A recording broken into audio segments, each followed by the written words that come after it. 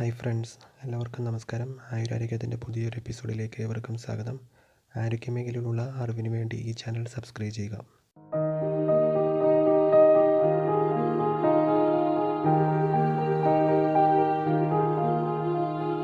ഞാൻ ഇന്ന് ഇവിടെ ഡിസ്കസ് ചെയ്യുന്നത് തൈറോയിഡിന് ഉണ്ടാകുന്ന ഒരു രോഗത്തെക്കുറിച്ചാണ്. ഹൈപ്പോതൈറോയിഡിസം എന്ന് പറയുന്ന ഒരു രോഗത്തെക്കുറിച്ചാണ്. ഹൈപ്പോതൈറോയിഡിസം തൈറോയ്ഡ് ഗ്രന്ഥിക്ക് ഉണ്ടാകുന്ന ഒരു അസുഖമാണ്. തൈറോയ്ഡ് ഗ്രന്ഥി കഴുത്തിൻ്റെ മധ്യഭാഗത്തായിട്ട് ചിത്രശലഭത്തിൻ്റെ ആകൃതിയിൽ കാണുന്ന ഒരു അവയവമാണ്. തൈറോയിഡിൻ്റെ പ്രശ്നങ്ങൾ പുരുഷന്മാരെ അപേക്ഷിച്ച് സ്ത്രീകളിലാണ് കൂടുതലായി കണ്ടുവരുന്നത്.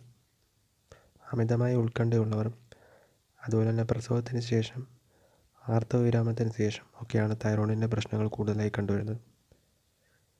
ചില ഭക്ഷണ പദാർത്ഥങ്ങളും തൈറോയിഡിൻ്റെ പ്രശ്നങ്ങൾ ഉണ്ടാക്കാറുണ്ട്. ക്യാബേജ്, കപ്പ, ബ്രോക്കോളി, കോളിഫ്ലവർ, കൊഴുപ്പ് കൂടുതലുള്ള ഭക്ഷണങ്ങൾ, മധുരക്കിഴങ്ങ് എന്നിവയൊക്കെ ഹൈപ്പോതൈറോയിഡിസം ഉണ്ടാക്കാൻ കൂടുതൽ ചാൻസാണ്.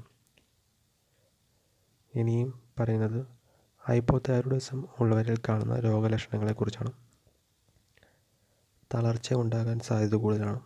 തണുപ്പ് സഹിക്കാൻ പറ്റാതെ വരുന്നൊരവസ്ഥ, ടോയ്ലറ്റിൽ പോകാൻ ബുദ്ധിമുട്ട്, ഉണങ്ങി വരണ്ട ചർമ്മം, തടി പെട്ടെന്ന് കൂടുക, രാവിലെ ഉറങ്ങി എണീക്കുമ്പോൾ കൺപോളകൾ വീങ്ങിയിരിക്കുക, ഓർമ്മക്കുറവെന്ന് പറയുമ്പോൾ എല്ലാം മറന്നു പോകുന്ന ഒരവസ്ഥയല്ല. ഒരു സാധനം എടുത്തിട്ട് അത് എവിടെ വെച്ചെന്നുള്ളത് മറന്നു പോവുക, പെട്ടെന്ന് മൂഡ് ചേഞ്ച് ചെയ്യുക, ആർത്തവ സമയത്ത് അമിതമായി രക്തം പോവുക, അതുപോലെ മാസം തെറ്റിയുള്ള ആർത്തവം, ശരീരത്തിൽ വേദന, ജോയിൻറ്റുകൾക്ക് വേദന, പേശികൾക്ക് വേദന, വർത്തമാനം പറയുമ്പോൾ സൗണ്ട് വ്യത്യാസമുണ്ടാവുക, മുടി കൊഴിച്ചിൽ, വിഷാദം, കേൾവിക്കുറവ്, വന്ധ്യത, പിരിയം പോവുക, വിളർച്ച, നെഞ്ചിടിപ്പ് കുറയുക, വയറ് വീർത്ത് മുട്ടുക എന്നിവയൊക്കെ ചില രോഗലക്ഷണങ്ങളാണ്.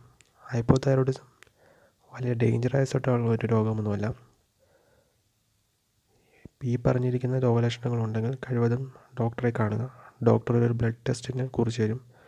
ബ്ലഡ് ടെസ്റ്റ് ചെയ്ത് തൈറോയ്ഡ് ഹോർമോണിൻ്റെ ലെവൽ നിർണ്ണയിച്ച ശേഷം ചികിത്സ തേടാവുന്നതാണ്. ചികിത്സ സാധാരണയായും മരുന്നുകളാണ്. മരുന്നുകൾ നമ്മൾ ജീവിതകാലം മൊത്തം കഴിക്കേണ്ടതായിട്ട് വരുന്നുണ്ട്. മരുന്ന് കഴിക്കും തോറും തൈറോയ്ഡ് ഹോർമോണിൻ്റെ ലെവല് ശരീരത്തിൽ നിയന്ത്രിച്ച് കൊണ്ടുപോകാൻ പറ്റുന്നതാണ്. ഏവർക്കും നന്ദി. ഈ വീഡിയോ ഇഷ്ടപ്പെട്ടുവെങ്കിൽ സബ്സ്ക്രൈബ് ചെയ്യുക. Thank you.